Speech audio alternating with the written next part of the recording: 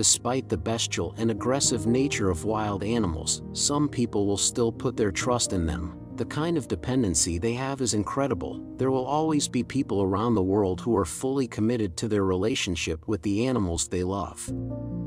You won't believe what these people will let these beasts do in their homes. The first storied, if you're ever brave enough to keep a giant beast as a pet, you'll probably choose a furry animal. At least it will feel good as you hug it, right? Okay, this man has a special beast pet. He lives and plays with it. This pet doesn't look like the cute animal you may expect. At the age of 65, Heine met his beloved and unique pet Wally in 2015. Heine claimed that the domestic pet was his emotional support animal, i.e., an animal that has a positive effect on a person's emotions, such as calming them. It gave him much comfort in his times of pain. Generally speaking, most people would be shocked to see the two of them together. They didn't even know what to say. When they found Wally walking casually around Heine's house, yes, that was Wally. It was a 4.5-foot-long alligator. When Heine first met his beloved alligator, Wally, in 2015, he almost immediately fell in love with the wild animal, when Heine had not yet met Wally.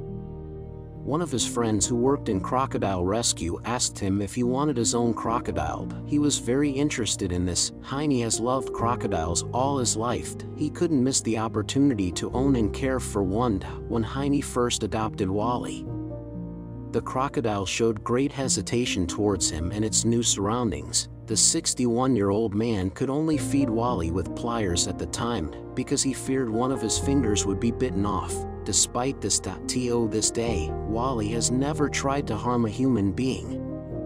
It only took Heine a month to tame the crocodile and make it feel at home. Now, Heine living with a 6-year-old crocodile Wally and another 5-year-old crocodile. It's so heartwarming. How can he let them just wander around without any worries? According to Heine, crocodiles are very reminiscent of domesticated dogs. They are just like dogs, he says. He can stroke crocodiles, pick them up, and feed them with his hands. Apart from that, crocodiles like to hang around the house, and make huge nests out of blankets and bed sheets. He is always followed by them.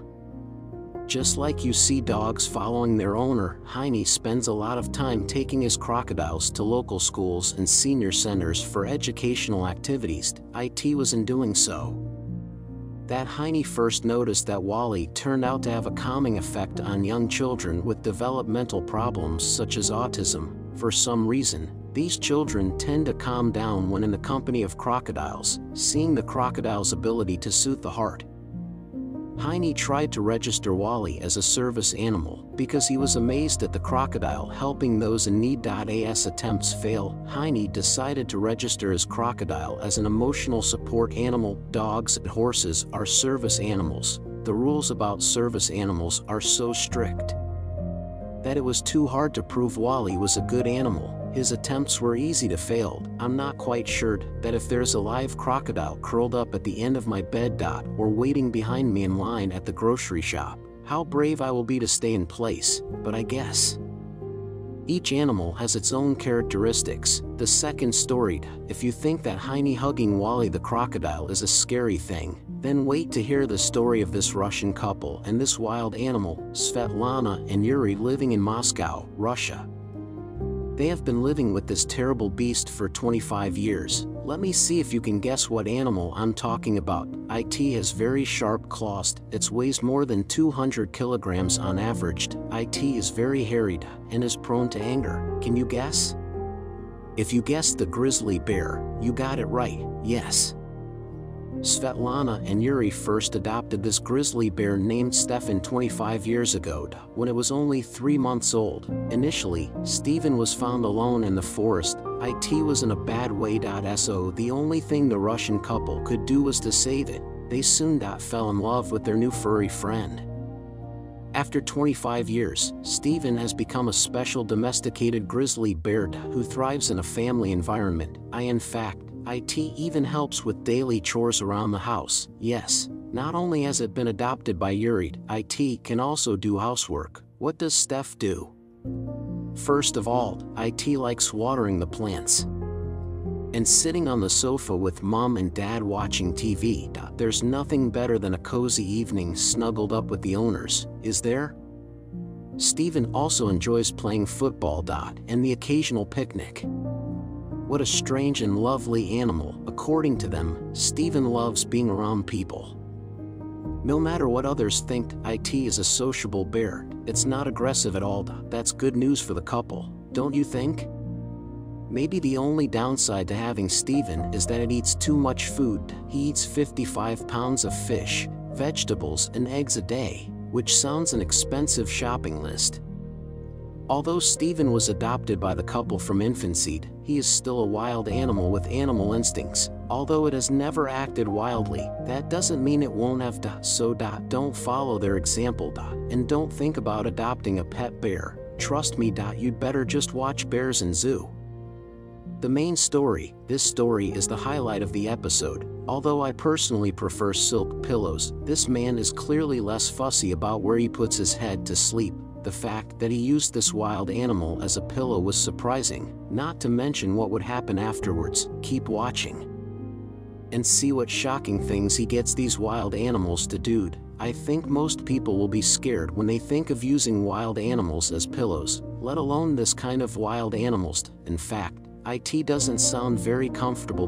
Let's take a look at those sharp claws and teeth.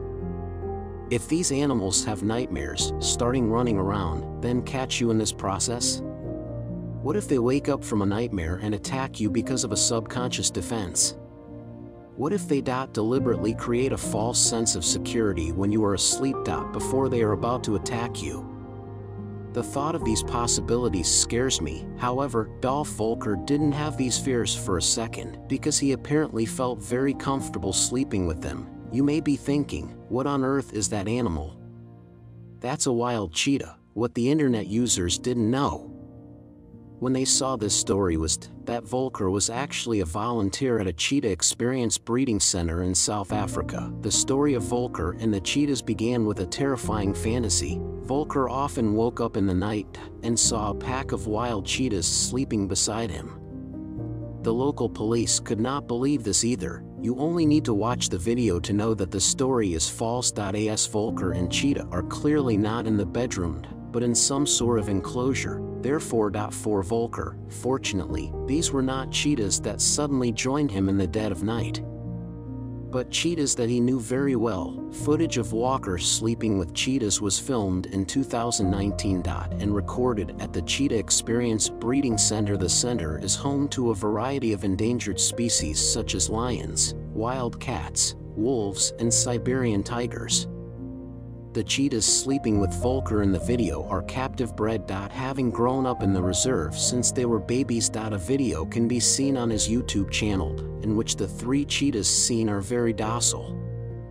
Volker has developed a close relationship with them during his time as a volunteer at the center. Although the 3 cheetahs were happy to have their friend Volker with them overnight, Volker said he didn't have a comfortable or peaceful night's sleep. As the cheetahs snuggled up to him contentedly, Volker actually had a hard time sleeping because of the heat given off by the cheetahs and the fact that they were constantly moving and adjusting their position. What do you think? I think, while this huge and unnatural connection between wildlife and humans is incredible, it is true. Volker's adventure of sleeping with cheetahs was certainly brave, even though he knew that these animals loved him. Which wild animal do you least want to get up close to? I think I might be able to play football with a bear or let a crocodile walk around me. But I don't really like sleeping next to some big cheetahs. Thanks for watching. We will see you in another video.